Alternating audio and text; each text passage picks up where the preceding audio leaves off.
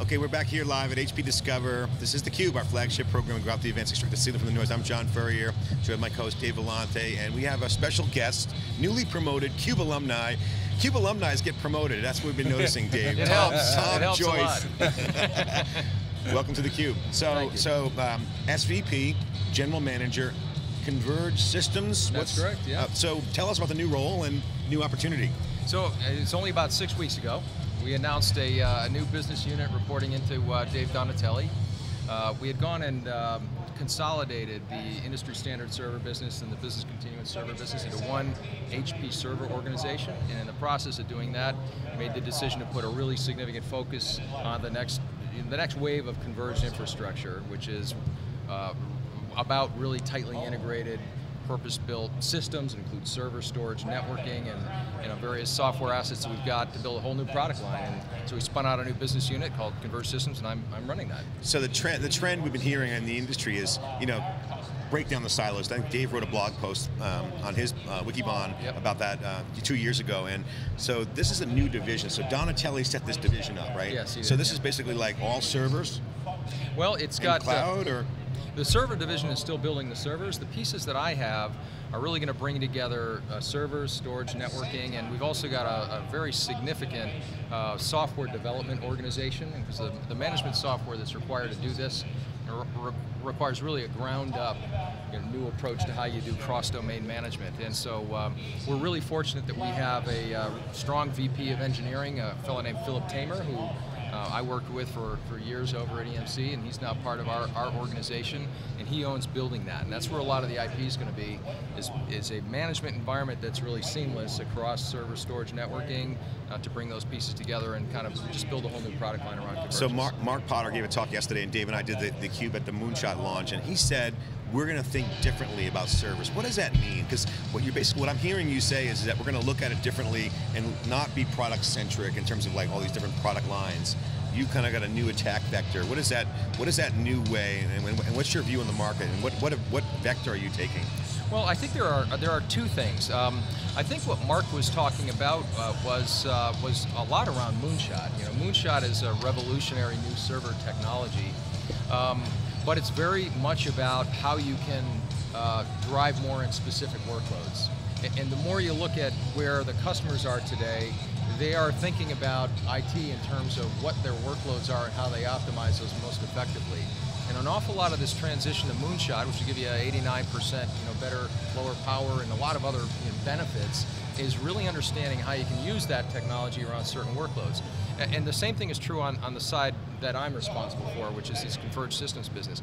4 years ago, Dave Donatelli started to talk about converged infrastructure, and the last 4 years has really been about how do you build those technologies into servers and into the storage, and we did that with a three-part product line that we brought out. Is we built a lot of converged infrastructure technology into it.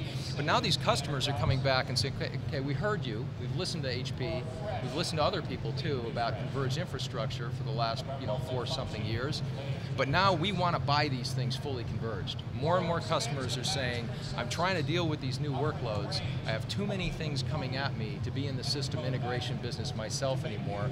I want to buy the whole thing configured so I can get it, install it in a matter of weeks, and it's going to help me with some of these new problems, like what am I going to do about big data? What am I going to do about SAP HANA? What am I going to do about all this virtualization stuff that I need to kind of manage in the overall growth of that? And of course the big one is the transition to cloud. More and more of these customers are saying, now I understand why I need private cloud technology in my data center, but I want somebody to deliver that all to me in a way that I don't have to figure this out myself. So your charter is to accelerate adoption of anything converged within the HP portfolio, is that right? Yeah, so well, for example, not anything, there's particular areas. It's these hard problems, like quote unquote big data.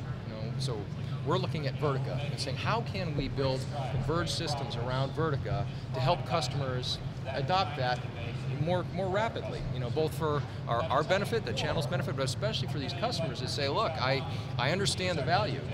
When we engage with Vertica, we win about 90% of the time, but we've got to make it easier for customers to be able to adopt the technology, and that's what these converged systems are going to be. So what's in there? What's not like that? Is that mini baby Gen 8 microserver? Is that part of your portfolio? Yeah, so that is going to be a part of it. The good thing is we have a tremendous number of assets that we can work with, and that Moonshot product line, as that rolls out, and as the next, as the roadmap kind of makes itself known, there's a lot of stuff that we can work with to do more with Vertica, to do more with many of these other, So you're in parts of like a super integrator. Yep. And then it sounds like you're developing potentially some of your own IP based on market requirements related to converged infrastructure. I think where the IP comes in is there's a lot of IP that's now baked into the components. Our IP is in two places. One, that management technology. So we have, frankly, a large group of engineers they're the people that built Matrix. They're now building the next generation of management built on Matrix. And that's the glue that holds all these things together. Because you've got to, at the end of the day, what we need to provide to customers is not just a seamless management experience across those server, storage, and networking domains, but a heck of a lot smarter, and the ability to federate that managed so you can handle cloud scale kinds of applications. The overall scale of some of these Hadoop implementations or some of these SAP HANA implementations, it's big, and that bigness kind of breaks the traditional management paradigm for a lot of customers. So that's the two places that our IP is going to go, is things that are built into the platforms, and then how we bring them together with a seamless experience. So I talked to John about Meg's keynote yesterday. You gave her, very high marks, John. The stock's up, right? Everybody's happy about that, but you guys aren't high-fiving that because there's a lot of work to do. And I've said, Tom, in many respects, if you look around HP, many divisions, many parts of the company have to shrink before they can grow, and it just seems to me you're really challenged within Enterprise Group is you got a lot of pieces that are shrinking, a lot of pieces that are growing, and you got to throw gasoline on the fire on the pieces that are growing. It seems like that's your role here. Is that fair? Well, that is, and to be quite frank with you, that was our role in the storage business too. So 3 years ago, we went into a scenario where we had lost market share. We had an older product line, and customers were confused about what we were doing, and for good reason. And we've kind of completely turned that on its head. And I think what we did then is very similar to what Meg has done for the whole company, which is to try to set expectations to say, look, you don't throw a switch and make these things happen overnight. She has said from the beginning, this is going to be a 4 or 5 year transition. And you might recall that when I sat in theCUBE 3 years ago and we started to talk about what are we doing with 3PAR, we said this is going to be a transition.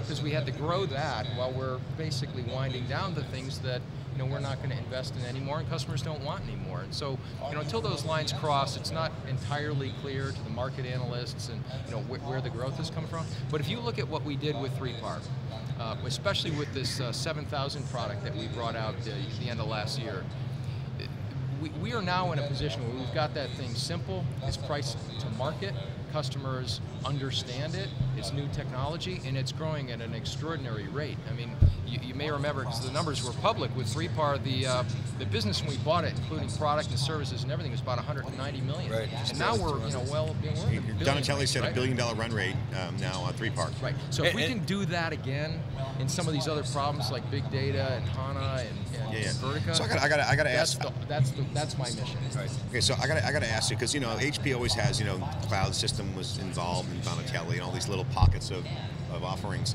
You're at GM. You have to deliver. Yeah. And HP, GM is a big deal. So you're going to be under the gun to produce value in terms of revenue. What are you attacking? What market specifically are you going after? Also, you have to go into the product groups with Gantier, Potter, and across different companies and put that together. What beachhead are you going after? Where are you going to land and expand on? Well, we're picking those market opportunities based on what the customers tell us they want to do. There's a lot of different things you could do. You could focus on security appliances, you could focus on video surveillance appliances. There's a lot of things that people are interested in doing, but we're going after pretty much the list that I said. We're going to focus on private cloud, take that 1,000 customers today that are using cloud system and make it a lot easier and a lot simpler for a lot more people to buy more cloud systems. The second one is virtual infrastructure. The rate of adoption of VMware, Hyper-V, technologies like KVM is still accelerating. So there's a lot of opportunity there and a lot of demand from customers and channel partners for products in that space that are just simple, well integrated, and easy to work with. And the third one is, the buzzword's big data, but there underneath that, there's a couple of different major use cases. SAP HANA is one. We've got 40,000, 47,000 SAP customers that are all trying to figure out how can I get over to HANA. And so we're going to build a solution around that. We've got some of that today, and we have a lot more coming. We're going to do a lot with Vertica, and I think that there's a lot we're going to be able to do with it. And so those are the big areas that we're focused on right now. And what's the expansion plan internally in terms of headcount, sales force? You're going to handle the go-to-markets, that means you've got to build out a sales force. Existing sales force, what are you thinking there? Well, I think that there's two parts of it. So if we do make it simpler, we do make it easier to understand, easier to work with, a lot more people ought to be able to sell it. So what I would like to do is I want to work through the specialists we have today, the CI team, we have folks that know an awful lot about cloud, but really we want to be able to get all of the HP Enterprise Group sales people to be able to be effective with this. And probably the second part of it, and perhaps more important, is the channel. The channel partners that we have today have been with HP an awfully long time. They've been very, very successful with our server business. A lot of them have adopted 3PAR, and they're coming back to us and saying, what can you do next? Give me something else. Give me something else to sell. So we're going to be very focused on doing that and leveraging their expertise. We had Avnet on yesterday. They were very clear that, hey, we've seen this movie before in client server, and they see the services opportunity on top of it pretty compelling. So in terms of a channel partner, I mean, it's profitable. Yeah, I think the major distributors like Avnet and Arrow and certainly Tech Data and a few others, they've been asking us for new product lines that can help them do more in, and again, those exact areas, virtual infrastructure, HANA. They want us, and I've had a lot of those meetings here over the last couple of days, and they want solutions that they can move a lot of, that they can make their businesses more effective and get more influence with their customers. So that's going to be key to Tom, what about this, open source, big groundswell right now, open source software, and John and I have been talking a lot on SiliconANGLE Wikibon about this notion of infrastructure, not as a box, but as a platform that you can enable, things like big data analytics, utilizing Vertica, providing a platform for ISVs to actually come in and exploit it and add value, beyond what you guys can even do. Has that something that sort of entered the discussion at HP at this point? Well, yes, it has. I think in a couple of key ways. So you said a couple of things I would just point out. One is that open source is clearly a model that gives everybody a lot of leverage. We've made a big commitment to it. In particular, we've made a big commitment to OpenStack, and we're one of the top technology partners that's working with OpenStack. And so one of the things that we just did here at this event is we announced something called Cloud OS. And Cloud OS is not a product. It's effectively an OpenStack distribution, kind of an OpenStack kernel that we can use in a variety of ways. And we've adopted that into Cloud System now. So our private cloud, our Cloud System offering, the one that we've got 1,000 customers out there that I'm now responsible for, it is compatible with OpenStack. And what you'll see going forward is more and more leverage of that. And it gives us better velocity in terms of the more we can leverage there, the better. And it gives the customers a whole set of alternatives that have a different set of economics than buying from the traditional software vendors. So that's huge. I think the second part of it is that we are using that leverage to focus our attention on how do we do next generation management. How do we bring a lot of value to customers that the open source community maybe doesn't do quite so well. So the marriage of our IP and our partnership with the open source community, especially around OpenStack, is a pretty powerful trend for us. Yeah, I mean the management today is siloed. It's, you get metadata locked up in the box. Yep. You guys are doing some cool stuff with Flash. You could see bubbling that up, into that environment, making it a shared resource and allowing policy to be more dynamic than it is today. That's exactly right. Yeah, and I think that's Matrix. If you look at what Matrix has done, and Matrix is the core management engine in Cloud System, it was really one of the first products that attempted to do that. Right. And again, I've been around a lot of management software efforts that had big plans and didn't deliver. Well, we got 1,000 customers using that right now, so it's got some significant stick time out in the field. And what you will see, and I won't tell the whole story now because I don't want want to do the product launch here yet on theCUBE, but before too long, you will see some things coming out of our group that will take that experience to an entirely new level, and OpenStack is a key component of that. Well, we've certainly been digging in. We've heard some rumors we won't report until we got full confirmation. But we're hearing code words and some cool stuff. Yeah. But this comes down into the data center of the future. So one of the things I want to ask you is that, to me, this is a mandate. Making you the SVP GM is Donatelli's mandate. Look, convergence is happening. Yes. And it might not look like what it was 2 years ago. You've had that view from storage. The data center requires lower footprint, lower density, higher performance. Yeah. Now you got managed cloud. So Amazon has certainly played the public cloud play. You guys are a value cloud. So as you go in the market with the channel and your resources, you got HP at your disposal in terms of resource. How are you going to cobble together that value cloud? What's your vision on that? Well, I have a critical partner, a peer of mine. His name's Sar Gillai, and I don't know if you've had him. He's coming on later today. Okay, so Sar is he's a personal friend, and he's also a great partner. And he's responsible for a converged cloud at HP, right? And that includes the work that I'm doing with Cloud System. It also includes the HP Cloud. It includes a lot of this work around OpenStack. So he's got a pretty big job. And if we can bring together those resources where we all do our part in a way that's that is seamless in terms of the presentation of the customer, there's an awful lot we can do that frankly I don't know anybody else that can do what we're trying to accomplish there. I think the other part of it is it isn't just about HP's own cloud. We have a partner network out there, both in channel partners but also in service providers. You'll recall that with 3PAR, we did a great job, working with those service providers. They were our first and best customers for 3PAR. Well, off of that experience, we built something called Cloud Agile. And Cloud Agile is a program where we work with, even competitive, cloud service providers to what we do internally. And they use our technology. We arm them, and they do unique things, and we go partner with them in the field. We do co-marketing. We do co-selling.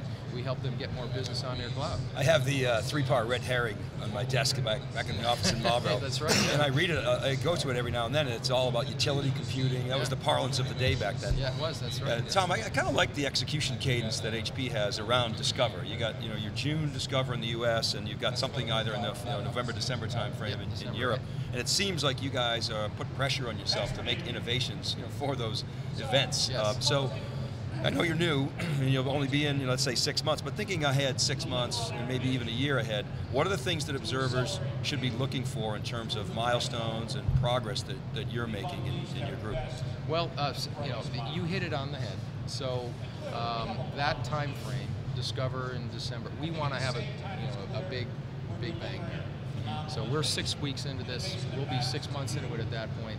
You can expect us to have a very strong presence at Discover in December, and a lot of great stuff to talk about. So basically the description I just gave you, a lot of that we want to have come true in that time frame. The other thing to watch is that you'll start to see pieces of this management vision come out over that time frame and through next year.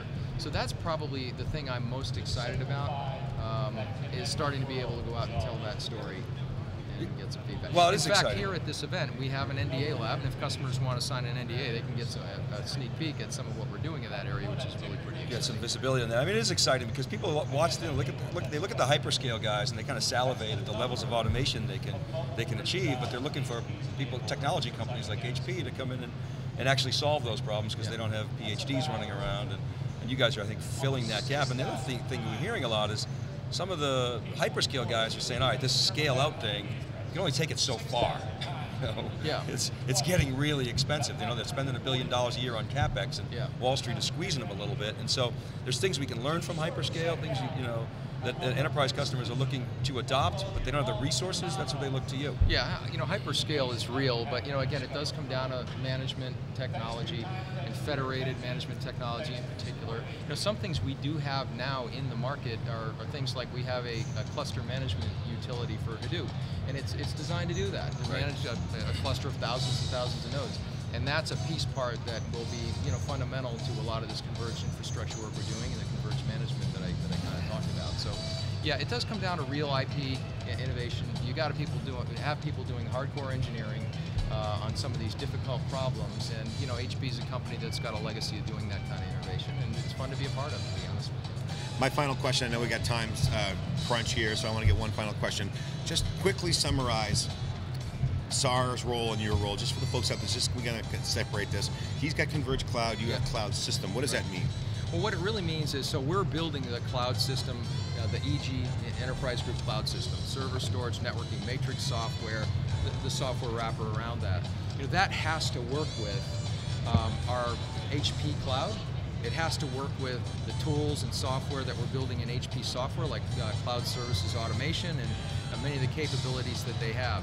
And so on one level, he's got a governance role. He says, let's make this all work together.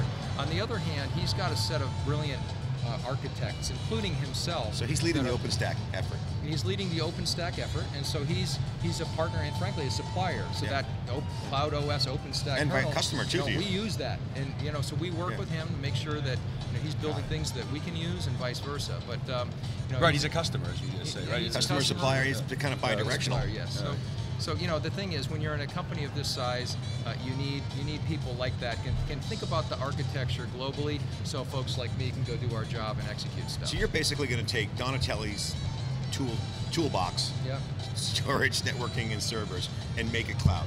That's correct. And then give that to SAR for him to sell, productize, where he renders cloud. Yeah, make it part of the whole HP cloud effort. You know, ideally, you want to have one face to the outside world, and we're all working together, and SAR's a really key partner. Awesome. But don't tell him I said such nice stuff about him, if you don't mind, so keep the pressure on. We'll make some stuff up. No, we won't. Congratulations, Tom. Really, Dave and I were both last night super excited for you personally, because you're high-class individual, high integrity, great executive, and hey, we've been following your career. You've done some great work, and now you guys have been great friends in and out of theCUBE, and I really look forward to your future success and anything we can do to help. So thank you very much. We appreciate the support. Good luck, and we'll be following you. Need anything CUBE time? Let us know. Great mission. This is what it's all about. Software-led infrastructure. We heard it yesterday with storage, the 3PAR, the success, the profitability is leading the way in this transformation. Tom Joyce here, Senior Vice President, General Manager of Cloud Systems Group, now really taking on a new role, changing the game. Congratulations. We'll be right back with our next guest here inside theCUBE after this short break.